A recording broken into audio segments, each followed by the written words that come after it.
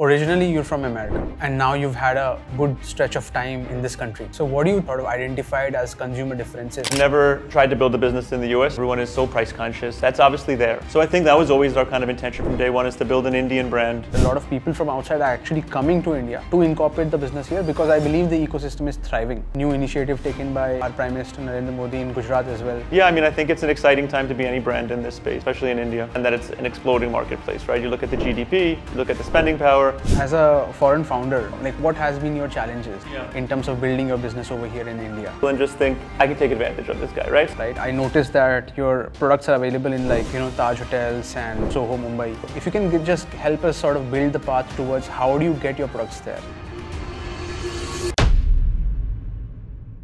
Over the last 10 years, India has been growing very rapidly. Because of the rapid growth, a lot of foreign entrepreneurs are moving to India to explore business opportunities here. Today, we are in conversation with Matthew, who is the co-founder of a clean label snacking brand, Natch, which he and his partner Meher has been building over the last 7 years. In this conversation, you will learn about why did he choose India to be an ideal market for this retail FMCG brand. How did he get his products on the racks of exotic places like Taj and Soho in Mumbai? And what does he think about the Indian ecosystem to build a thriving business? So make sure you watch till the end so that you can take up a lot of notes and get your own business going very soon. Let's get started. Matthew, welcome to the India Man podcast show. Thank you. Great to have you here. First, I would like to start with the most obvious question.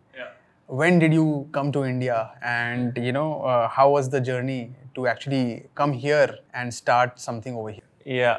My wife is actually originally from Mumbai.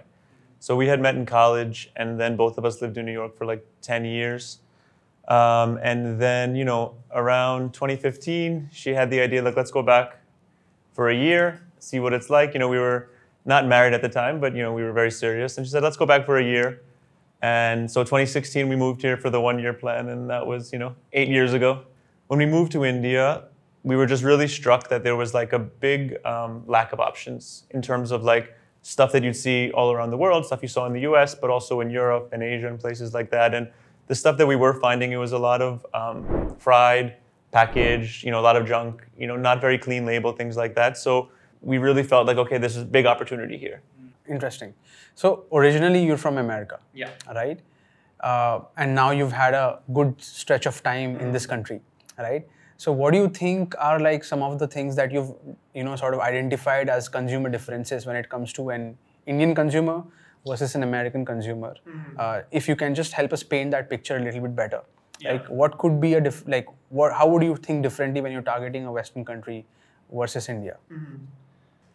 So, of course, the first thing everyone always says in India is that, everyone is so price conscious, and, that's obviously there, right? And I think most countries, America is such a consumer society. It's so ridiculous over there. Like if you watch the American Shark Tank, someone has a frozen dog meatball and overnight they're doing $3 million of sales. Like you're not going to see that kind of consumer centricness in India. So, in terms of the consumers, I think that price consciousness is there, but we have been able to sort of avoid it to some extent because we're a niche brand going after a premium marketplace, right? So to give you an example, we had our best-selling product, rice chips, and we used to have a smaller pack for 100 rupees, and it was in the modern trade, right? Like the very premium A+ category stores. And then we said, you know what? We should do a bigger pouch, standing pouch. So we quadrupled the size and we tripled the price and we left it on the shelf, and sales just tripled. Because those consumers didn't think of it, looking at it like that. Now, that's not a scalable business that's going to be capturing all of India. But again, where our brand is positioned, we're able to kind of be a little bit less, like our consumers are not as price sensitive. But, I think also you find that you put something on sale, and then you might get a big boon on your website. But then those people are not going to come back unless it's on sale again. They're going to wait for it. So we kind of have to be a little careful about even putting things on sale at big discounts, because then you're not going to get the repeat customer. Right? So again, like I can't really speak to all of India. I'm not qualified for that, right? I can only say from our experience that, the challenges are just in, I think, really trying to build something that's memorable for people, that sticks out on the shelf.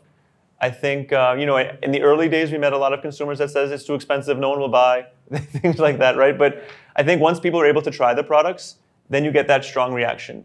So like if you notice, if you walk into a lot of shops, at Nature's Basket or Reliance, there's a guy with a tray sampling our products. And then whenever that happens, sales will really have a big, increase. Same with events. because for us, the proof is in the taste. You know, people who try our products really connect with them, they really love them.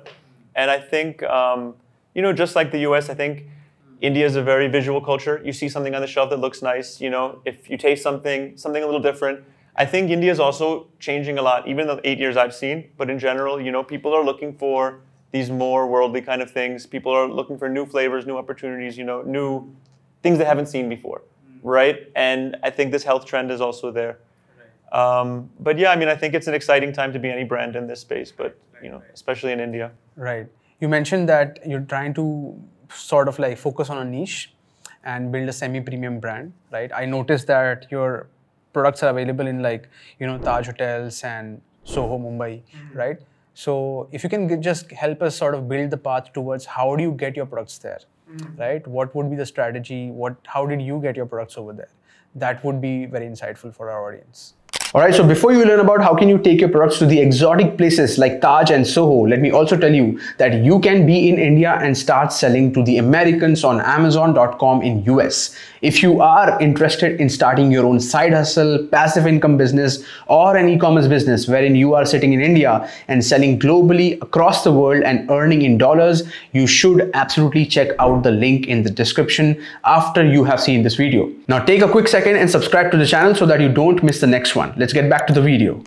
So, you know, that's one of the big learnings that we've had over time is that initially, Meher and I just did it ourselves, right? Where we were starting this brand. And that's kind of why the brand grew a little slowly in the beginning, especially because, you know, it's the kind of founder's burden where you try to do everything yourself, right? So we were literally, you know, pounding the pavement, going on LinkedIn, making the calls, going through a friend of a friend of a friend to find someone who could put us in touch with the person who would be the relevant point of contact for that, right?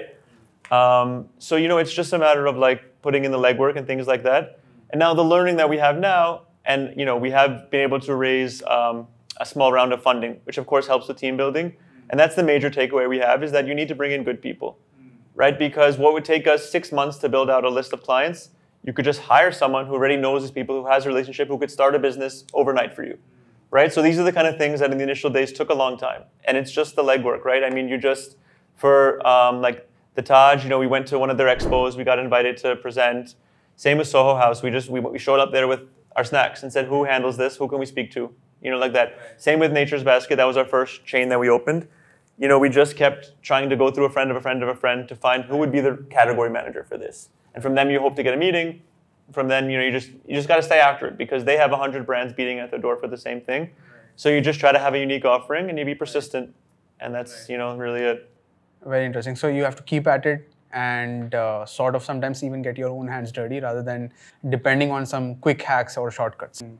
So both of you, right, you know, decided to sort of target the Indian market, right? An alternative route could have been that you guys are in India and that is a good convenience point, but you could sort of cater to the world.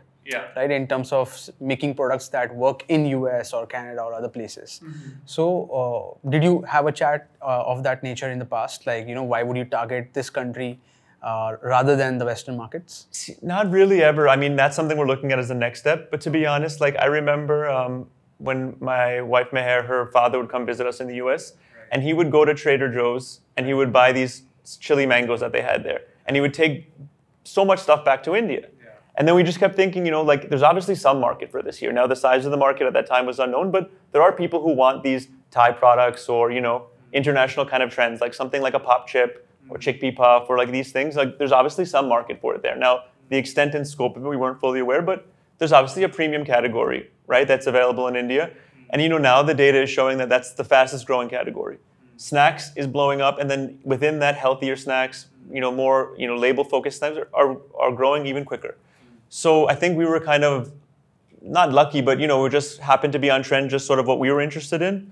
And, you know, having said that now, I think that we were always looking to kind of bring Western snacks to India and not the other way around. Wonderful, wonderful. So as a foreign founder, what has been your challenges in terms of building your business over here in India? So, you know, I can only speak to my experience, right? And having said that, I've never tried to build a business in the US, so I don't have a basis for comparison. I don't know if it's any easier or more difficult. I'm sure there are some benefits that we get. I think in the one sense, maybe someone might be a little interested to take a meeting with us that they wouldn't.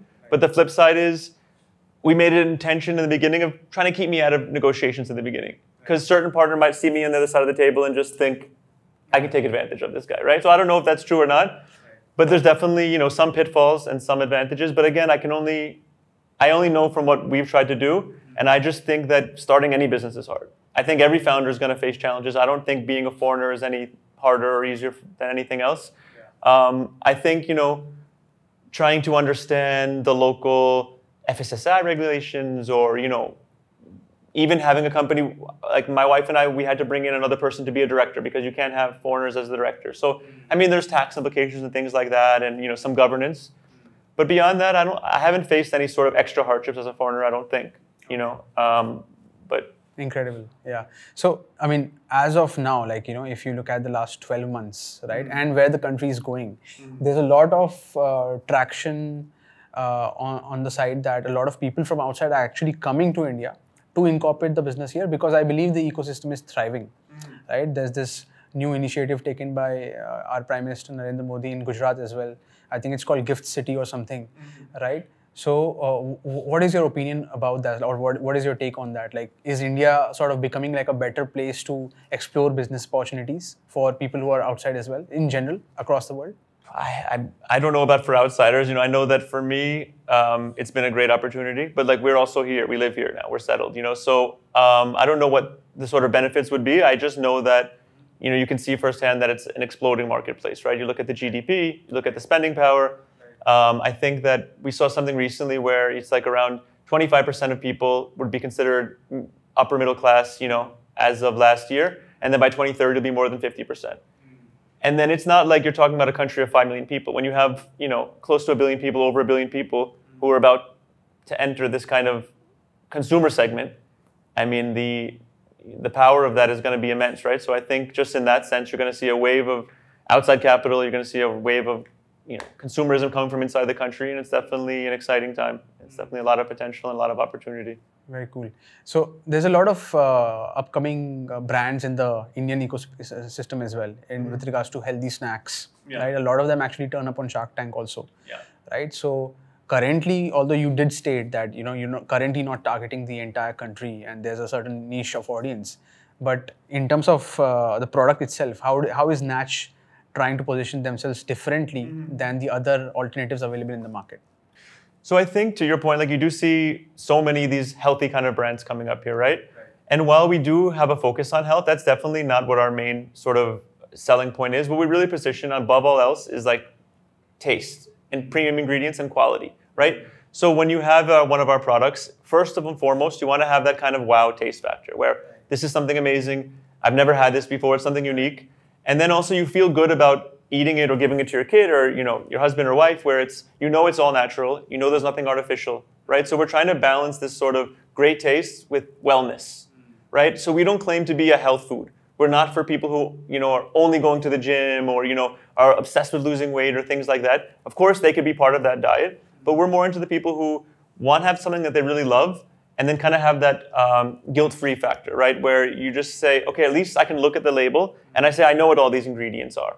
It's something simple. We say clean label, right? Because we don't have anything artificial, no chemicals, no kind of junk stuff in there that you say, what is monosorbate 5? You know what I mean? Something that's it's a complicated scientific term. We don't have that sort of stuff, right? So I think we really just are trying to position ourselves as this premium, something that when your friends come over, this is oh, you have to try this. You know what I mean? That kind of excitement, right? That kind of excellent taste and really quality ingredients. And I think we'll differentiate ourselves on that. You look at something like we have a wasabi flavored rice chip. Yeah. So already no one's doing rice chips, and wasabi is now a flavor that's becoming more popular, but we've been doing it now for 5-6 years, trying to find these kind of global trends and bring them here and package them in a really fun way where people will enjoy. Wonderful, wonderful. How has your experience been about team building? Right? Since you said, you eventually figured that having a team is very critical. Yeah. And now you are trying to do more of that. Yeah. So how has your experience been so far? So that is something, what is that? You ever heard of this Malcolm Gladwell 1,000 hours? Yeah. Or 10,000 hours rather? Yes. So I think I've had 10,000 hours of LinkedIn interviews at this point. Wow. So I've gotten very good at kind of reading between the lines. I think at first it was a big learning for me. I think number one, just communication style and me coming from the US, it's just a sort of different process in terms of interviewing candidates and things like that. But you know, what I do basically, I have a kind of a whole process I follow on LinkedIn, where you know, how we screen candidates and things like that. But I think now it's just like what we want more than anything is sort of those A-team players, right? So someone's background is in terms of their work experience or their family, that's all very important. But really, it's that kind of that attitude, right? People who are hungry, people who want to prove it, people who want to join a team and kind of kick butt and really just like have the final picture of what the market is, right? So it doesn't matter what the role is. Effort can overcome a lot, right? So I think we've gotten really good at identifying who are the people who are going to stand out, who are the people who, you know, want to be part of a team, right? Because a lot of times we found people early on who were amazing at their job, but they wanted to do it in a silo. They wanted to do it by themselves, and that just doesn't work. All right, Matthew. So last segment, we'll keep it quick and fun. This is rapid fire for you. So first of all, like, what is your favorite Natch flavor that you snack on the most? It's got to be the sweet chili rice chips. Sweet chili rice chips. Amazing. And do you cook? Do you cook Indian food? No, I don't cook any food. No food at all. No, right? I mean, I can cook, you know. But do you like the Indian cuisine? Oh yeah. Right. So what's your favorite sort of like thing that you go out and have once in a while in India? So my wife is Parsi, so you know, my personal favorite is that kid gosh. That's very good, and you know, anything mutton is always good by me. Right. And if you had to describe Natch in 3 words, what would that be? Natural, delicious, unique. Alright, so I hope you found this video insightful. Now, if you're interested in starting your own global e-commerce business, you can click on this video over here and start watching it right now, which will explain the entire process of getting your own branded products on Amazon in the US and start selling it to the American customers. I will see you in the next one.